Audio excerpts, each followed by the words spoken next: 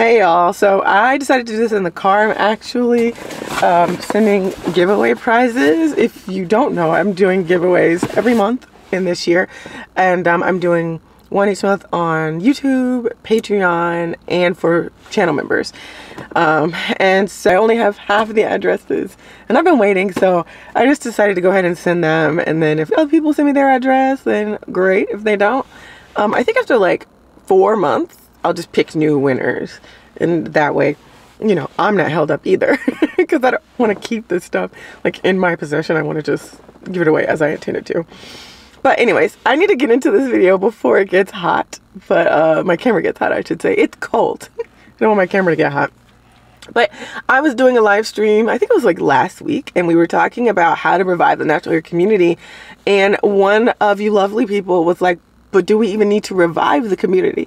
And I thought that was such an interesting question that I wanted to bring it to you all, right? And I have lots of thoughts around this, right? Like, so many videos have come out with influencers in the last year, I should say, saying I'm leaving the natural hair community, but then you have a lot of old heads coming back right now, which is also very, very interesting. And so my first reaction, like my initial reaction to that question was, whoa, no. Maybe we don't need to. And this is someone who does a lot of natural hair content, because like, think about what the community started around. Like, it started around struggle, right? And that was how we found community. I would argue whether or not it was a movement. Movements have, like, that word has a meaning, and I don't think we were there. But I do think we are a community of people, right? Like the puff. Can't nobody get puffs like black women. Puff with large earrings, hoop earrings, like, that's a thing. That's a black woman thing. Even getting your hair into a puff, right? A lot of people wouldn't know how to do that, especially mine's long. A lot of people wouldn't know how to do that. I learned a lot from the online community starting back in 2004, right? So we started this around struggle. I don't think as a whole black women are struggling with their natural hair anymore. There are people who are struggling, don't get me wrong, but I think as a whole, we know that we could turn to YouTube, find what we need, and keep it moving. So like, if we're not congregating around struggle, which I don't really want us to, maybe you do, let me know. We congregated for a bit around products, right? There was a whole wave of everyone having every product in the world, influencers trying every new product. I think we're over that. I definitely think we're over that, and I consider that a beautiful thing. I don't really want to contribute to capitalism in that way, and I don't know if I ever did on this channel. I think I did a little, but not a lot. Then there was the correct approach wars, right? And those are still going around a little. It kind of hit its head with the oils or butters thing, I think. And after that little foolishness, I think we were all like done for. My last card chat was about that. And that lives in infamy, right? But then people still correct people when it comes to how they're doing their twist outs, how they're doing their wash and goes. Like, the war is about what is correct and what is not correct. And then we finally settled on the realization that, like, what you do to your hair is what you do to your hair, right? So if we're not ganging up or gathering around that, I think right now we're gathering around outrage, which I don't know if that's healthy, right? Like, people are jumping only on the content if someone has experienced a setback or someone's calling someone out, not in. And I don't think that's good. So I don't want to continue like that legacy. I don't want our community to get together around that concept, that idea. I think for just a slight moment in there, it was about empowerment. And maybe we can congregate around that again. Maybe the natural hair community has, you know, naturally given way to, you know, the commentary. Like Julesy, her channel has naturally given way to social justice, right? Issues. And there are always the wars about type 4 hair versus type 3 hair, mixed women in the mix as well. And a lot of like bigotry and things came out of that, right? And I don't think we've loosened those ideas. I don't think we made much progress in that area. So maybe as a community, that's where we need to go. But like, one thing that someone talked about in one of my more recent videos in the comments, they commented the beauty shop is a place of community. And I think that's why we feel that like hair is a natural space for community. But I would not say, like, my gut reaction to that was, hell no. The beauty shop is not a place of community anymore. It may have been at one time. In my childhood, I think it was, when women used to come and sit in the beauty shop for hours, right? But now, no. When I go to the beauty shop or the beauty salon, it's just me in that chair. Sometimes I go when my sister's getting her hair done and we talk because we have the same hairstylist, with a hairstylist, and that's a moment. But like, how many of y'all are going to a beauty salon with a bunch of other women and talking to a bunch of other women about hair, about community, about like what our struggles? Like, tell me, do you find community at the beauty shop? I would say no, like largely and no. Like, people are trying to go in, get their hair done, leave. People are still trying to find good hairstylists, right? Recently did a video on hairstylist versus everyone, so I'm not going to reiterate that stuff. I'll just link it below, and maybe I'll make that the end card. But do we find community at the beauty shop? To me, that like stems and goes again into the product issue, right? Like, businesses, that's where I think of beauty shops, as businesses. Black-owned businesses don't invest in our community. There was a time when we were segregated, and there, as a community, there was this understanding that we would shop black, we would buy black, and then those businesses kind of once again invested in the community. There was social pressure to do so, but there was an understanding as a community that that was the responsibility, right? And I don't know if beauty shops have this responsibility, but I do think these product companies, we should hold them to that standard, right? I think we are investing lots and lots of money into these natural hair product brands. Like, so much money goes into the beauty industry from us, Black women, right? We influence a lot of the products that happen on the market, the changes, right? We influence it heavily, but we as a community are not seeing those dollars. It's one of the reasons influencers have backed away, right, from these product companies, because influencers have put a lot of companies on. Tell me if you disagree in the comments. I will challenge you, let me tell you. But influencers have put a lot of companies on the map from the beginning. There was a synergy there. I do remember when the Main Choice, the owner of that company, that brand, before she merged and made her life coins, shouts out, like, that's the point of business. She used to give back every week to people, like directly. She used to hold contests. She would pay people's bills, etc. Like, that's the kind of company that I want to support. In the absence of that, all I can do is invest Black dollars and know that, like, I'm investing in my community, even though I'm not going to see it back, right? I just have to see that as a value that I hold, investing in my community. But, like, I really do think that brands should be held to a higher standard. Just think about the makeup girlies and the perfume girlies and the fashion girlies. Like, the non-Black companies do bring these women out to events, right, when they're launching parties and things, launching products.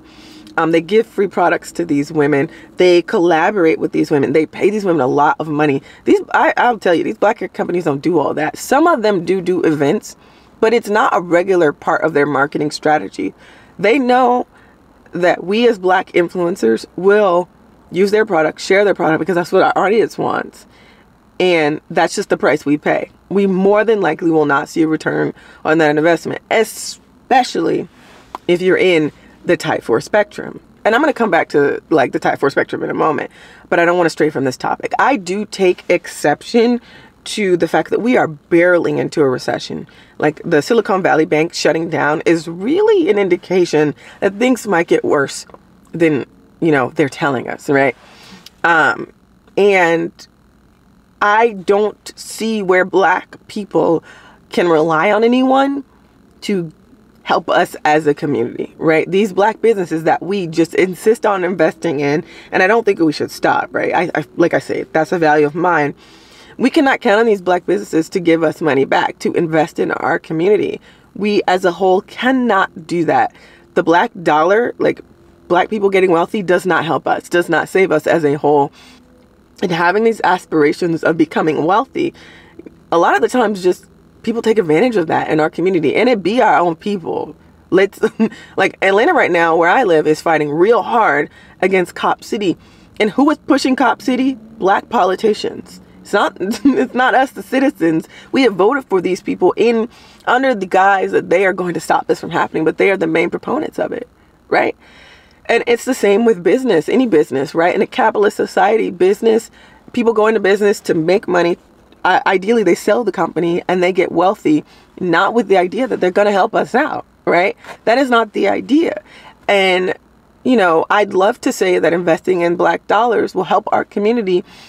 I don't see that happening. I haven't seen it for many years. I will continue to invest in black people and black business. There's no better place for me to put my money, right? But if we could figure out a way to hold these businesses accountable, I would love to do that, right? Because they are making money. They're making a lot of money. I don't want to hear anybody tell me they can't give back, because they can. They may not be making as much money as their white counterparts, but they're making enough to give back. And so, like, what's the benefit for us investing so much money and time as influencers into black companies and like solely black companies? You'll notice a lot of influencers aren't doing that anymore. And that brings it back to like community, right? Like, where are we finding community, right? Am I joining with you all as a community to teach women how to do their hair? We've done that. Am I sharing the best product? Done that. Do it all the time. You ask me, I got products. I got videos about products. I got demonstrations of various ways you could use these products, and so do most influencers. What's the benefit in becoming a community? Now, let me go in this post office and I'll finish. I want to talk about representation. I think it's a huge thing here. So that just leaves us with representation, right? I told you I'd get back here. The natural hair community was plagued and is still plagued by the same issues that we have as a society of black folk. We are color struck, and texturism is a problem. People still associate the color of your skin with the texture of your hair, right? People still cannot reconcile people who are of mixed descent into our culture as a whole, especially hair-wise. And hair companies are some of the ones that are most guilty of texture discrimination, right? The 4C girlies, the 4B girlies weren't getting the deals. We weren't seeing the representation on their advertising from companies owned by black folk, because they believe that we as a people will not buy as much product. Because what YouTube has shown, the big social experiment, is that people with type 4BC hair may say that they want the representation, but what's the channels that they subscribe to, right? What are the biggest channels on YouTube? The girlies with the curly hair, right? The girlies with the looser textures, the 3Bs and the 4As, right? Those people have the most subscribers. The businesses follow suit, right? They say people will buy more product if we feature a 3C girly. If we feature a 4C girly, they won't buy as much product. So let's just not do that, right? There is not a lot of advertising that shows the full gamut of what it is to be a black woman with natural hair in this community. That failed in every way, shape, and form. We as a community did not hold these brands accountable to that. And we as a people, obviously where our dollars go tells brands what we want to see, what we will buy product from. And reviving the community with those same problems is not going to make this space any better. I think those problems are solved outside of the hair community. And like, YouTube is just a mirror of our community. The black women empowerment space just takes shots all the time at feminism, right? Which is how we got here, right? Black feminism was just different than white feminism. It's how we got here, right? I wouldn't say the black women empowerment space on YouTube reflects most black women, and the femininity content, like a lot of that is toxic as well. Whether you agree with me or not, what is clear is that we are not coming together as a community through natural hair, through the beauty space, through relationships, etc. More than anything, we're just fighting. But we have, as a community, have been fighting over these things for many years. It was a fight in the 70s that's still going on today. So really what this comes down to is, if we are going to revive the natural hair community, I need y'all to tell me what we're going to revive it around. What I found more effective in encouraging women in my community is just living my life and showing people how I'm doing it. And I'm finding that to be much more effective. So that's why the direction of my channel has moved towards just showing my life, telling you guys how I do things, providing value in every video along those lines of how me as a single black woman is thriving and how you can do. I don't show relationships, I don't show men and stuff, because the way I relate to somebody ain't gonna be the way you relate to somebody. But I feel like that's another video.